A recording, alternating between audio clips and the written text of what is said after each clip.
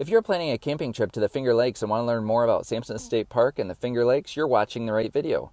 We look forward to sharing with you why Sampson State Park is the gateway to the Finger Lakes and a great destination park. Let's get started.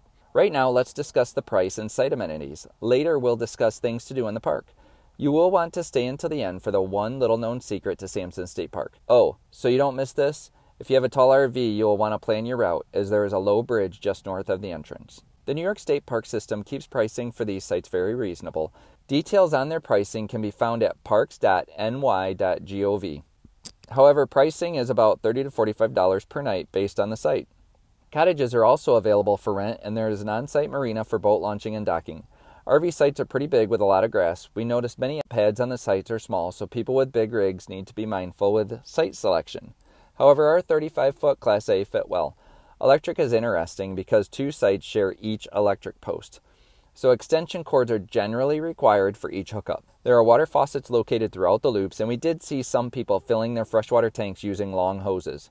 We use them to refill drinking water jugs. The pump out station is located by the registration office. If you're staying more than a few nights, a portable waste tank is recommended. See notes in our description for one we recommend. Freshwater is located at the pump out station too.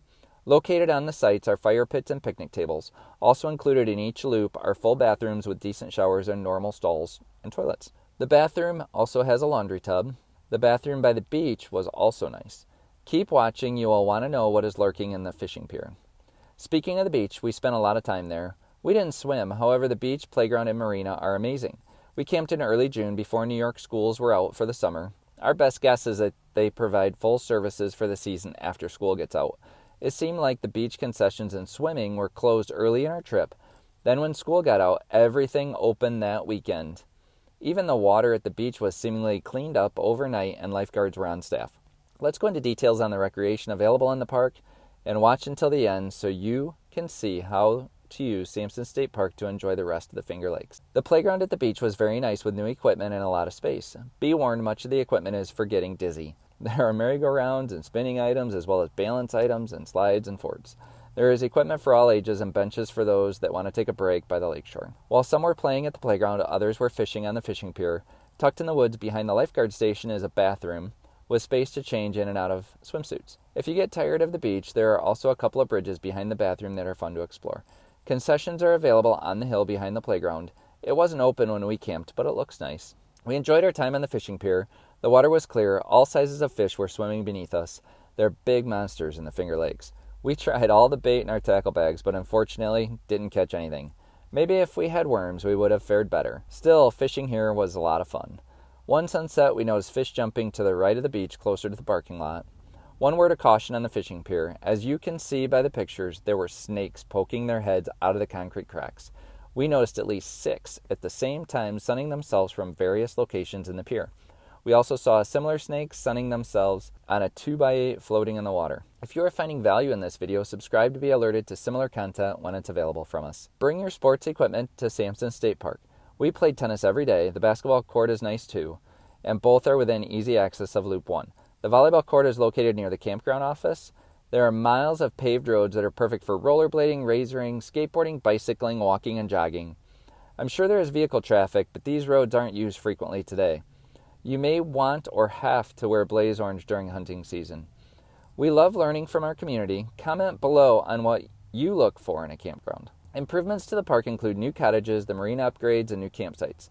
All these items are along the shoreline. Here is the main reason we stayed at Sampson State Park and stay until the end to learn where to catch the best sunset photos and learn the little-known secret to the park. We chose to camp at Sampson State Park because Watkins Glen, Buttermilk Falls, and other state parks were already booked solid.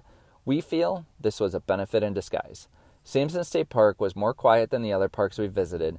Watkins Glen is in the city and seemed busier and less our style. The town was very tight with a lot of cars and great boutiques, restaurants, and stores. We just don't like that type of camping. We also got to see a lot of the countryside, which again was beautiful. The surrounding area is quiet and country. We really felt like it was similar to Michigan's Upper Peninsula. If you need supplies, there are a lot of Dollar Generals and a few gas stations with convenience stores. Restaurants are limited, but we found Little Venice in Trumansburg. The restaurant has an ambiance all its own, and the bar can get a little rowdy. We enjoyed the food and the service. Most of the wineries are south of Sampson State Park, While we were in the Finger Lakes and Sampson State Park, we hiked Buttermilk Falls, Watkins Glen Gorge, Teganic Falls, and Robert Tremont Gorge. On our way back from Watkins Glen, we stopped at many wineries. We have videos of all these experiences, and we'll share those at the end of this video. Sampson State Park is located on the eastern shore of Seneca Lake. If you look at a map, it is about 2/3 of the way up the lake. The site began as a naval base during World War II and then as an Air Force base during the Korean War. The state of New York bought the base from the military and turned it into a state park. Remnants of the military are all over the place. The road network seems odd for the state park, and you can imagine how the layout looked as a military base. The mess hall building still stands near the basketball and tennis courts. The museum is an original building. A quick look at Google Maps shows the satellite view of transition in progress. Northeast of the campground, you can see many buildings still upright, and as of today, an excavator. It appears they are still removing buildings. Further east is the massive ammunition depot. You can only begin to imagine what this location was like 70 years ago. Make sure you head down to the beach at sunset for the best photos to end your day. To continue planning your trip to the Finger Lakes, watch this video next.